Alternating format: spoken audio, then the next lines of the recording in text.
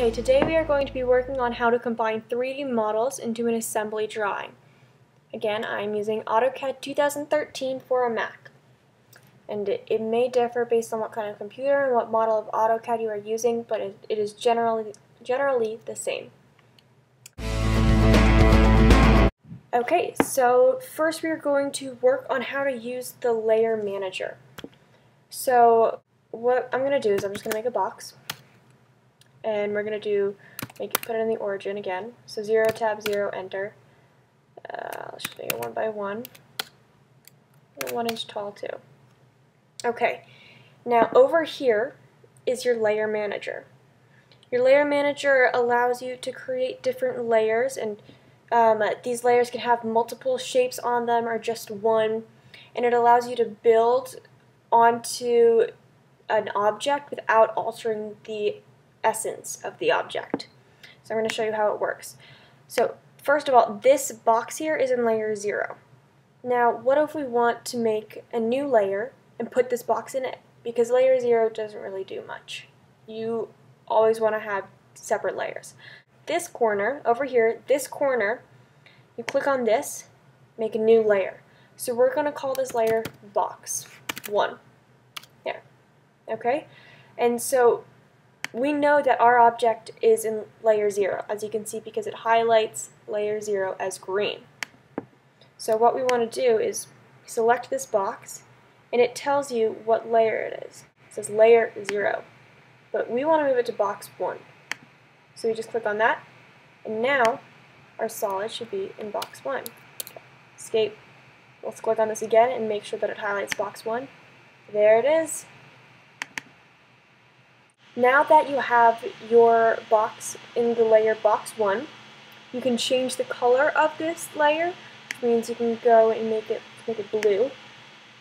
Let's see, the freeze over here, you have to be in a different layer for it to work, but see that little snowflake? It's freeze. It highlights right there. That means that you cannot make any adjustments to that layer while you are working in a different layer. The lock does the same thing, except freeze makes the layer disappear, like the box disappear. I'll show you that in a minute. The lock just makes it stay still. And over here, this little dot lets you make it invisible. If that makes sense. Okay, now we're going to make a cylinder. And let's put it in the origin also. So 0, tab 0, enter. There we go. Let's make it 1. It's the radius. Let's make it 0.5, which is tall. There. Nice little block cylinder. Okay, so say we want this cylinder to be in a different layer than box 1. So what we're going to do, we're going to click on New Layer. We're going to call this Cylinder. Okay? So now, to move the cylinder over to the cylinder layer, we click on it. You go to the layer and click on Cylinder. So now, cylinder is in the cylinder layer. You click on the cylinder, and now it's highlighted in green as cylinder. We can also change the color just to be sure. It's magenta now. Okay. Now, as I was saying, you can freeze. I just froze the cylinder layer. I made it disappear. You can lock it. It means you cannot make any adjustments. Fade it a little bit. Here you can make it invisible. And that's pretty much it when it comes to the layers. And there you go, you've got it. Okay, now I'm going to teach you how to use external references.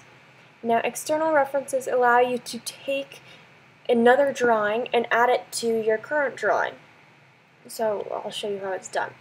So as you see here, I have this wheel thing.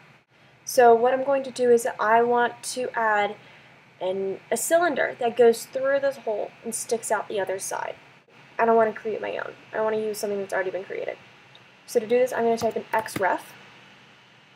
There you go. You can see the little thing with the plus. It says attach reference. Click on that. As you can see, there's my cylinder. I already made a drawing of it a little earlier. So you click on that and just click OK. There. For now. We'll move it a little later. Okay? And you can see that it's sort of changed colors a little bit because it is an external reference. Now, I already told you how to use layers, and as you can see, this is in layer 0. Don't use layer 0 on a normal basis. We can change the layer if we want, but we don't need to right now. So, we can move this into there if we need to. There we go. Look at that. Doesn't go all the way through, but that's okay. So, as you can see, I just used an external reference to add another shape to my existing drawing. Now, this is a lot more necessary when you have more complex shapes. You could have just created this cylinder, but especially for the robotics team, if you need to combine multiple pieces that different people have put together, this is the way to do it. Use external references. And, well, that's it for this video. Nice job, and thanks for watching.